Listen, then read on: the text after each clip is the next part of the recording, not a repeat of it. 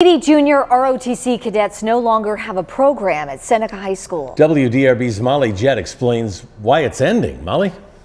Many told us it was providing a sense of belonging for them. Thousands of students have participated over the years, but now the latest generation is left walking the halls without their uniform.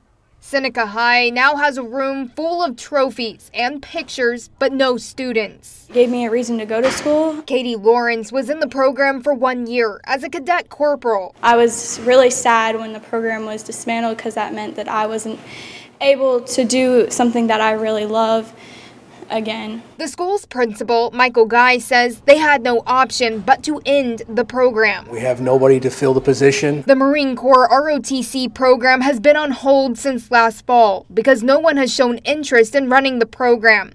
The job's been posted for nearly 2.5 years. Anytime you have to take something away from students, whether it's a handful or hundreds, it's really heart-wrenching. Like, we don't really want to do this. Qualifications include having served 20 years in the U.S. Marine Corps, retired, and have an intention of teaching in a classroom. We've reached out to the Marine Corps. We've reached out to retirees on the Marine Corps list. We've had no luck. I can more confidently talk in front of large groups. For the majority of Calvin Cooper's high school career, this room was his safe space. Really enjoyed working along with all the other cadets and being able to help lead them through things or troubles they have in their life. Years of Seneca High graduates going on to serve. It has that foundation in its history, and being able to be its last part in its last class, it's very important.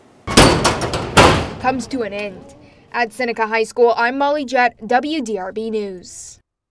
Moore High School also had to end its ROTC program in May, again because no one stepped up to lead the program.